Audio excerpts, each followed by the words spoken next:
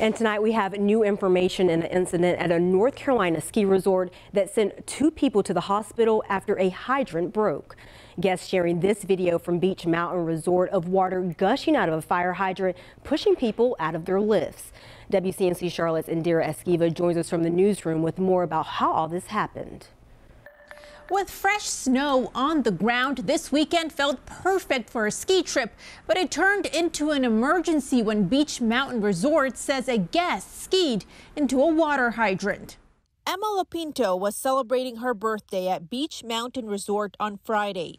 She says she was on a lift with a friend when water burst from a hydrant and sent her and her friend flying down. All I can remember is seeing the metal bar that comes down just fly up, and then I just remember seeing myself in the air, and then next thing I was face first, almost belly flop down however many feet. I want to say at least 20. I wouldn't have jumped it.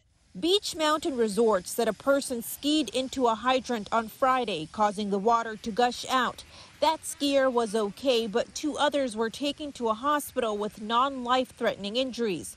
LaPinto says her injuries from the fall include bruises all over her body and an air bubble in her chest. But my whole left side is just in so much pain. My neck, I can move it left and right, up and down hurts. My shoulder and chest pain is really bad.